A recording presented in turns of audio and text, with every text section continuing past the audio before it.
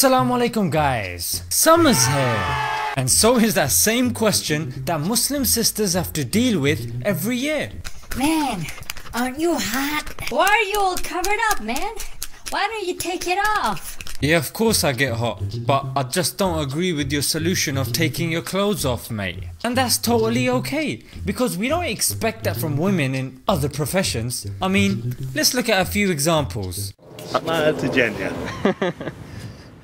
A paramedic, let's just say you're getting some heart palpitations or some heart pains and the paramedic turns up in a bra. When have you ever seen that happen? Don't you think she's hot? Of course she is, but she has to be in her uniform. The doctor, of course the doctor feels hot as well, but he's not going to be sitting in his office prescribing paracetamol to you in his briefs now, is he? The policewoman, I'm sure she's feeling hot when she's walking down the street doing her duty, but then if she has to run down the street chasing a criminal, she's not going to be doing it in a micro mini now, is she?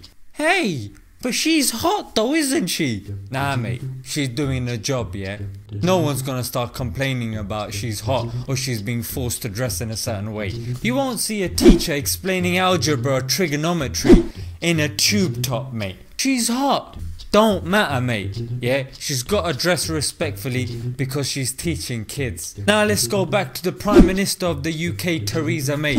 I don't think any one of us wants Theresa May turning up in the Houses of Parliament in a bikini, mate. I don't think the UK is ready. If I apply that same standard to the Queen, she feels very hot. Why is she all covered up and stuff? Even if we look at certain situations, like a job interview, I'm sure we're very hot when it comes to a job interview. We still turn up in a suit, mate. Yeah, but aren't you very hot? Yeah, of course I'm very hot, but I want to get this job in it. So if I want to get this job, I'm not going to turn up in a bikini or a tube top or a pair of panties. Same applies to a funeral. Yeah, it doesn't matter how hot you are. In this country, people will turn up in a black suit or women in black attire. Same with a wedding, mate. Don't want to turn up in a wedding in your speedos, mate. It don't matter if you're hot, your friend is not going to be understanding. So if we look at all these professions, we look at these situations, we all come to one conclusion. That these are all respectable roles where the people are expected to be responsible, mate. Now that same thing applies to Muslim women all of the time. Muslim women are honourable members of society, and in Islam they are given an honourable, responsible and a respectable role, mate.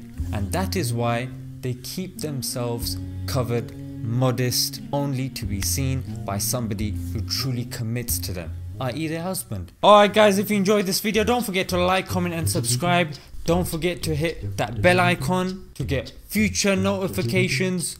And until next time guys, Assalamu alaikum.